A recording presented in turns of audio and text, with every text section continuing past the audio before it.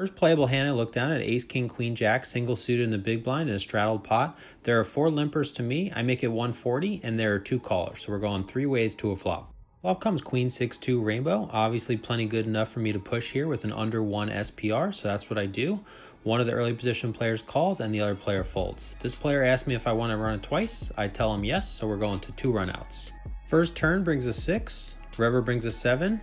Second turn brings an ace, now giving us top 2 pair. River brings a 10, giving us Broadway. I turn over my hand and my opponent turns over ace, ace, jack 7. So pretty fortunate here to chop it up with him. Every dealer change, we do a $25 double board bomb pot, and that's what we have here when I look down at queen 8-5-5 double suited in the cutoff.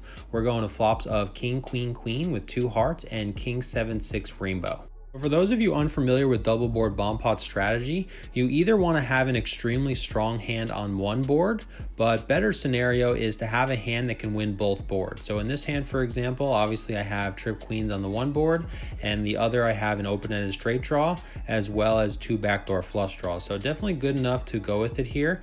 Early position player bets 150, folds to me, I push everything in the middle, folds back to him, and he makes the call. So we're going to 2 runouts.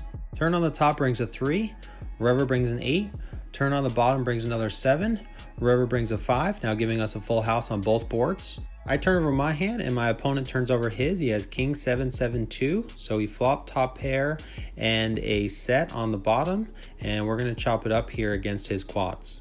Here look down at king, king, jack 10, single suited in early position. I limp over to a late position player who also limps. Button makes it 50. 3 callers to me, I call, and the limper calls. So we're going 5 ways to a flop. Flop comes 9-4-4 rainbow. Checks to me, I check. Late position checks over to the button who pots it.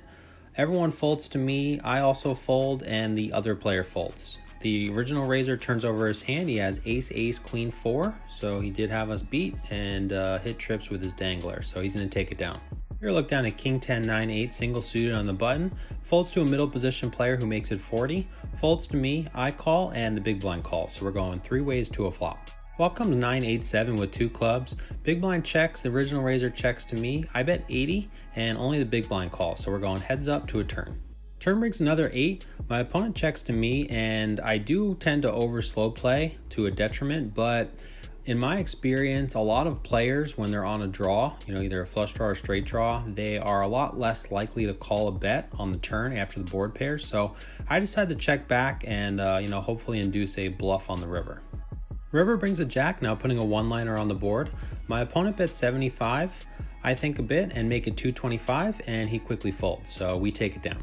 Here look down at ace, ace, king, jack, jack, double suited under the gun. Now in 5-card PLO high only, this is obviously one of the strongest hands in the game, but when you're playing big O, when you don't have the ability to make a low, as I can't here, then this hand becomes pretty marginal. So for that reason, I limp, 2 other limpers, small blind calls, and the big blind check. So we're going 5 ways to a flop. Flop comes 8-8-2 rainbow, small blind checks, big blind bets 50, and I fold.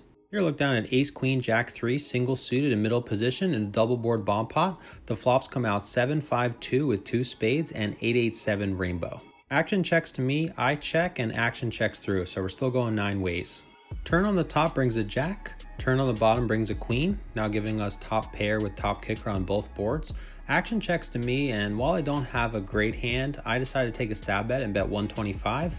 1 late position caller and everyone else folds, so we're going heads up to 2 rivers. Rivers bring out an 8 on the top and a 6 on the bottom.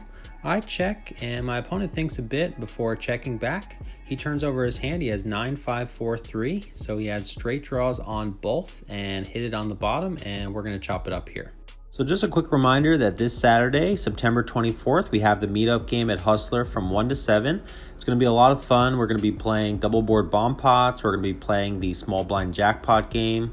My buddy Josh, aka PLO Professor, is going to be there, as well as some other special guests. So definitely get on the list if you haven't already done so, and hope to see you guys there. Here look down at jack 10-9-8, single suited in middle position in another double board bomb pot. The flops come out king 9-3 with 2 spades and 10-10-8 rainbow. Action checks to me, I bet 125, one caller, and everyone else folds. So we're going heads up to 2 turns. Turns bring a 9 on the top and an ace on the bottom. My opponent has about $400 left, and I don't really want to check back and give him a free card as I don't have any spades, so it's pretty likely that he's going to have at least some kind of spade draw here. So I bet 205. My opponent thinks a bit and folds, so we take it down. Here we're playing some Big O. I look down at ace queen 10 5 2 double suited on the button. There are a couple limpers to me. I also limp. Small blind does as well. Big blind makes it 30. 2 callers to me. I call and the small blind calls. So we're going 5 ways to a flop. Flop comes king jack 6 rainbow. Action checks to me. I bet 150 and there are 2 callers. So we're going 3 ways to a turn. Turn brings the worst card in the deck and another king. Both my opponents check and I check back as well. So we're still going 3 ways to a river. River brings a 2. Both my opponents check to me again, and obviously here I'm not going to be able to win the hand without betting, so I settle on 225. Player to my left thinks for a little bit and unfortunately makes the call, and the other player folds. I tell him you win, and he turns over jack jack 5 3 2. So he did lose to a couple hands there, but definitely was going to be tough to get him off the boat, so he's going to take it down. So because you can't have 9 players playing Big O, just doesn't work out, there's not enough cards, the button doesn't get dealt in on those hands, but they have the option of playing the cutoffs hands if they fold. So I ended up folding this hand pre-flop, but Jake ended up playing it. They went to a flop of jack 10 3 with 2 hearts. Middle position bet 120. Jake called, then early position pushed over the top for 350 total. Then the original bettor put it all in for about 1,000, and Jake was left to a decision. So what would you do in this situation? He has the wrap with the flush draw, bad backdoor low draw. So would you call in his situation or fold? Turn brings the 9 of diamonds. River brings an ace of spades. Early position player turns over ace jack 9 8 6, so he flopped top pair with the nut flush draw, and the other position player turned over ace ace jack 10 4, so he flopped top 2 and rivered top set, and he's going to scoop a pot here, but Jake would have scooped the entire thing. Here look down at ace 10 7 3 2, single suited in middle position. Folds to me, I make it 40, the button and the big blind call, so we're going 3 ways to a flop.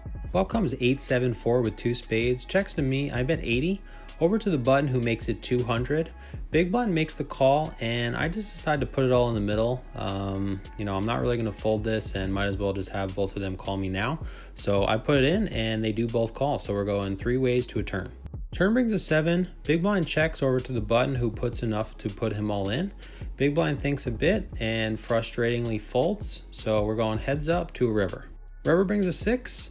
My opponent turns over ace 9 6 5 3, so he flopped the straight and has the second nut low, and we're going to chop it up here with the nut low.